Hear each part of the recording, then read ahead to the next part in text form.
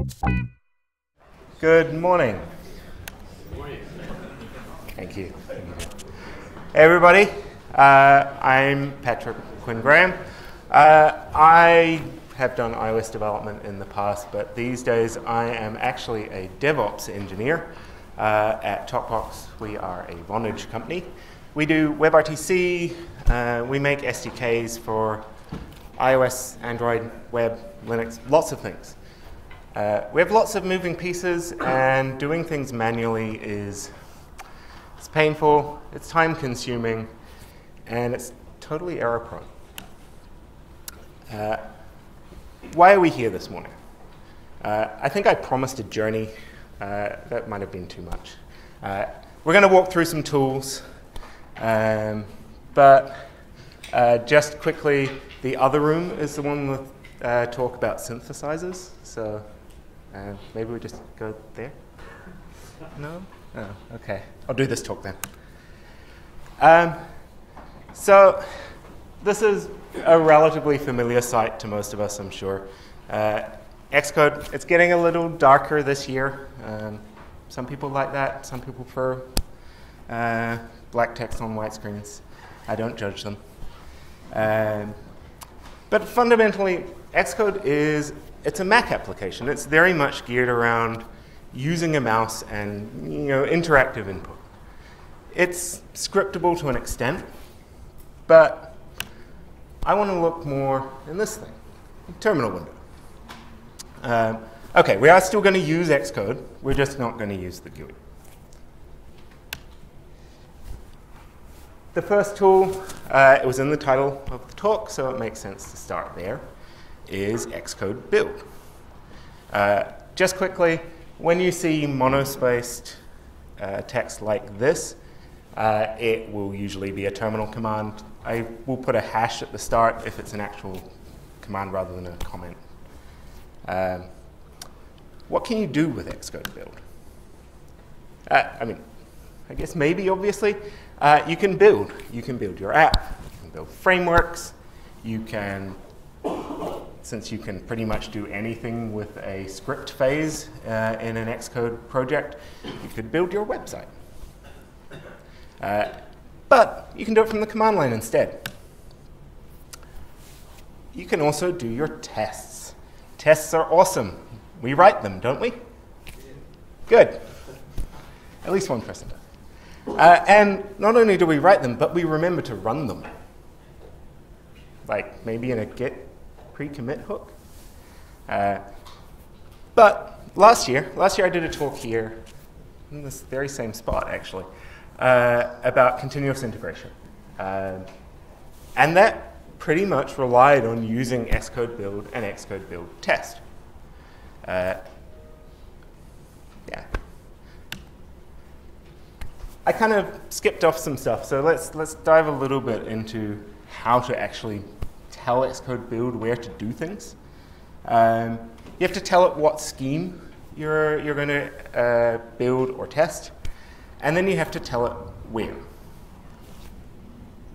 How do you tell it? Let's start with real devices, because real devices are fun. If you're like the lovely people working on Procreate, you have to for Metal. The destination specifier is this wonderful key value pair. If you have no spaces, then it's really easy.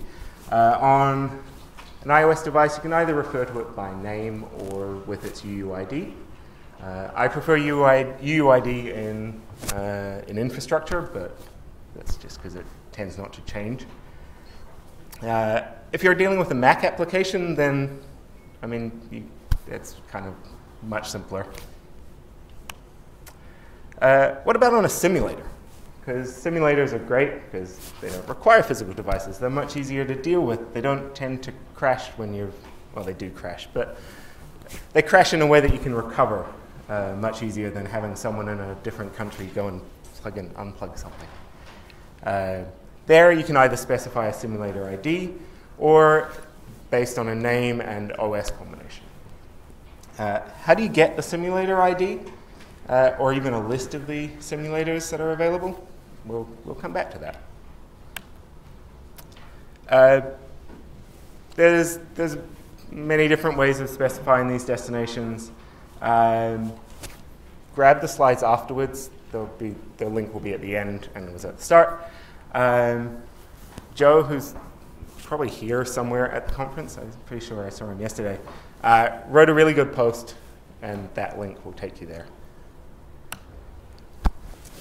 If you are using Xcode workspaces, which if you're using Cocoa pods or just grouping things together, you'll need to specify a workspace to use. And conveniently, Xcode build lets you do that, surprisingly, with a logically named argument of workspace.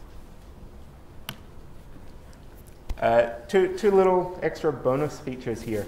You might have used this inside Xcode. It hides under the build menu of build for testing. This is great if you are if you're using Travis CI with matrices or Jenkins pipelines, where you can build once and then run tests in parallel with multiple workers without having to rebuild. Hey, there's another link. Yay! The lovely people at Apple actually wrote some relatively good documentation on Xcode build, and TN2339 covers all of this stuff. It also provides useful information for future stuff in the talk. Okay, IPAs. Does everyone know what an IPA is? Yeah. I'm not talking about the beer. Sorry. And I'm not providing free beer. It's too early. IPAs in this context are everyone's favorite different extension for a zip file as a way of packaging up an iOS app. To make an IPA from the command line, you have to make an archive. There's a few command line arguments. You need to specify the destination so that it knows to build an iOS rather than an iOS simulator version of the app. And then you export it, much like you would through the GUI in Xcode. The one catch here is this wonderful export options.plist. I don't know why they require a plist for this rather than just providing more arguments. But the that plist basically specifies whether it's a IPA for the App Store or for ad hoc distribution. You also specify the team ID here so that it gets signed appropriately.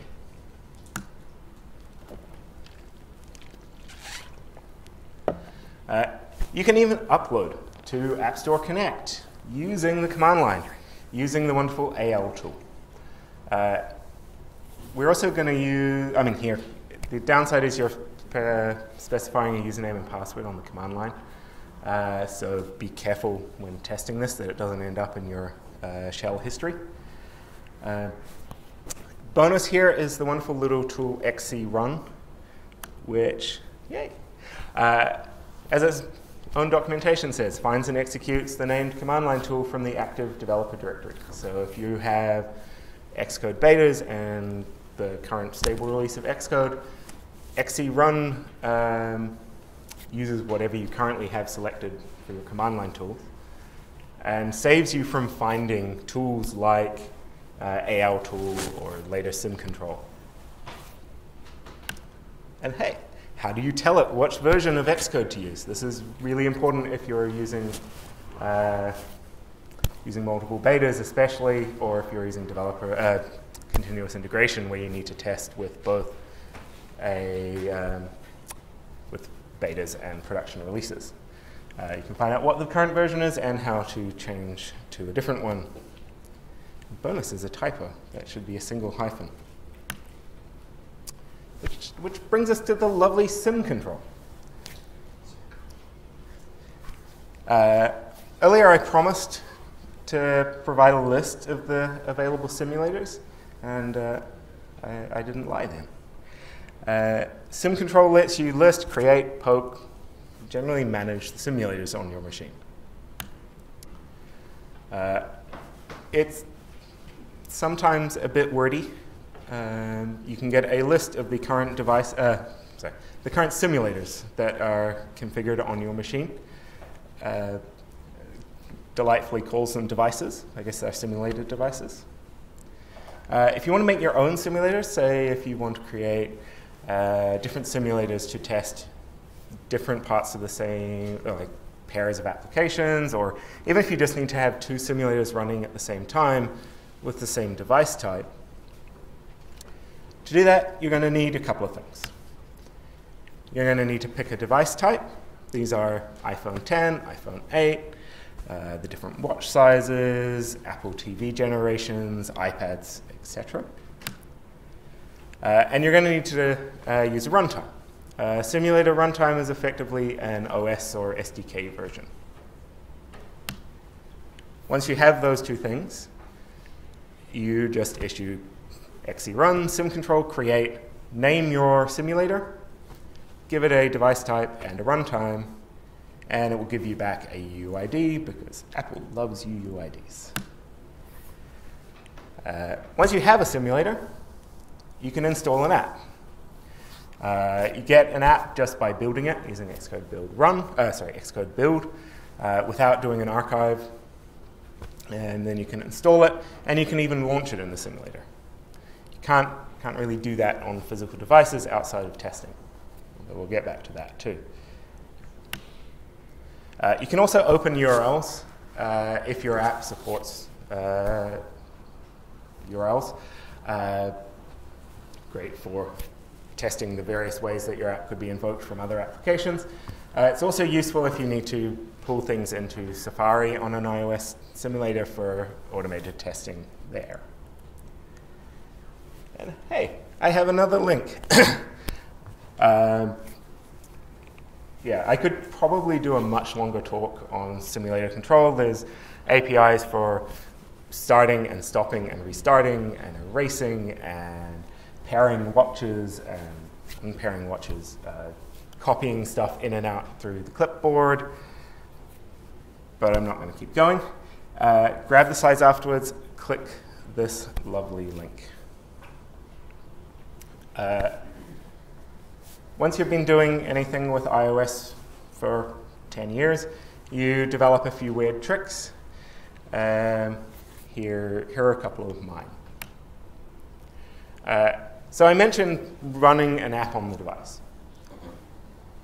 If typically what you want to do is run your tests from Xcode, from XCtests or similar, but what if that's not what you want to do? You want to do something where you just run your app. Maybe your app is, I don't know, maybe it's a host for a remote control test framework that you've written because you need to test things on lots of devices at once.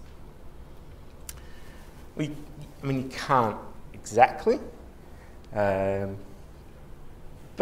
you can cheat. You can run the run loop. In this case, test runner is an actual test inside the test scheme. And all it does is say, run loop, run for the next 100 milliseconds or so, and then come back. It effectively blocks forever, but still allows the main thread to execute. The what loop? If you're not familiar with the run loop, you kind of can get away without knowing about it, but learning it and how it affects the way that your app works and how blocking it affects your app's performance means that it's worth doing. You can also, when spinning up additional threads, run your own run loops.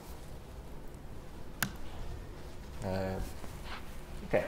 When dealing with automated testing, it's sometimes useful to specify or inject strings at runtime or other values. This is how you get it into Objective-C. In addition to the regular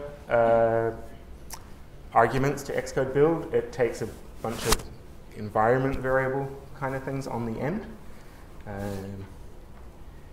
That is effectively, it's effectively a C macro. Swift well, okay. Firstly, for Swift, you can bring in the Objective-C or C macros using a bridging header. Or if you don't need dynamic strings, flags work great. And here's how you pass in those. Code signing.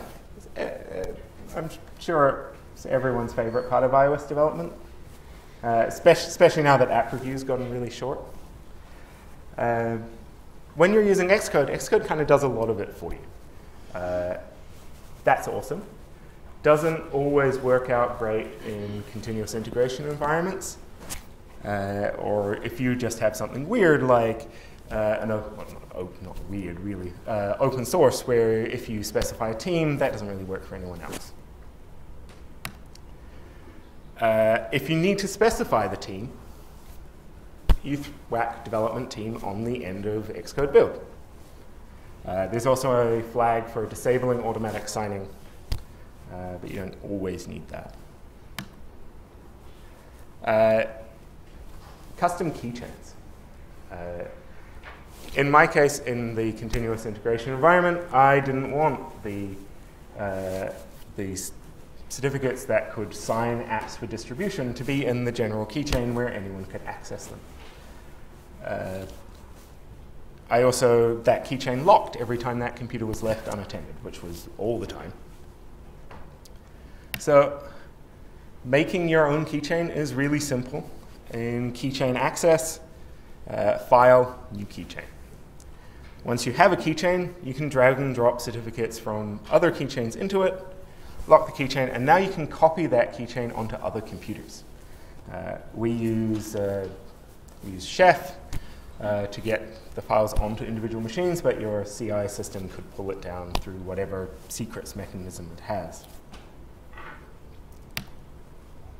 Once you have that, loading a keychain so you can use it involves the delightful list keychain command.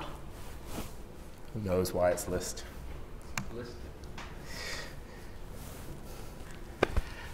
You unlock a keychain. Hey, this one's logically named. Again, this allows you to pass a password in on the command line. Be careful with your shell history. If you are, because signing happens at the end of your build phase, if your builds take a long time, which, depending on what's involved and how much Swift there is, can be painful, and you can easily end up with your keychain locking before your build starts. So if you unlock it before the build starts, keychain's locked, build fails. Unhappy developers. Change it using this. Cool. I mean, this kind of falls into the weird trick, but there's this wonderful library. It's kind of written, I think, originally to let Linux users talk to iPhones using USB MUX and the other kind of ways of connecting to iOS devices. But it happens to work pretty well on the Mac if you get it from Homebrew. It does things like let you get a list of devices that are attached with their UUIDs. You can get device information. Now, in this case, this particular command will give it to you in plist form, which is great for programmatic consumption. But without the -x, it gives you this. So you can see that when I ran this, that the device was an iPhone 10. It doesn't say that, but you can work that out from the product type. And you can see that it is running iOS 12 and the MAC address of the Wi-Fi. Useful stuff for trying to work out what devices are attached to your CI server. You can do more with it, but short talk. And I mean, these aren't weird. These are not weird. So I called them the grab bag section. XC pretty. If you've run Xcode build much, you know that its output tends to look kind of like this. The Xcode build team don't believe in color at all. And trying to work out from here what tests ran and whether they passed or not, no. piping it through XC pretty gets you this hopefully much easier to understand. Probably still hard to read, but that's okay. The important part is I can see much more easily that through that green and spacing around things that, who knew spacing could help? That my 2 unit tests passed and that my UI tests, which are a separate group of tests, also passed. And lastly, I don't think I could do a talk about automation and builds on iOS without mentioning Fastlane. That's their tagline that they claim it's app automation done right. They have tools to do things like generating all the screenshots that you'd need across all the different device types, managing beta and App Store releases. I mean, you can do that using xcodebuild, as I demonstrated earlier in the talk, and that's effectively what Fastlane is doing. But it's worth knowing how it works first. I'm only going to talk about one tiny part of Fastlane here, and that's certificates, or code signing specifically, because that's one thing that is still hard to automate yourself. Worth investigating Fastlane's code signing support, and also for provisioning profiles. So provisioning profiles have been something that I have largely avoided success at automating outside of using Fastlane. On machines where I don't do that, I inevitably end up copying provisioning profiles around by hand, and that's really boring.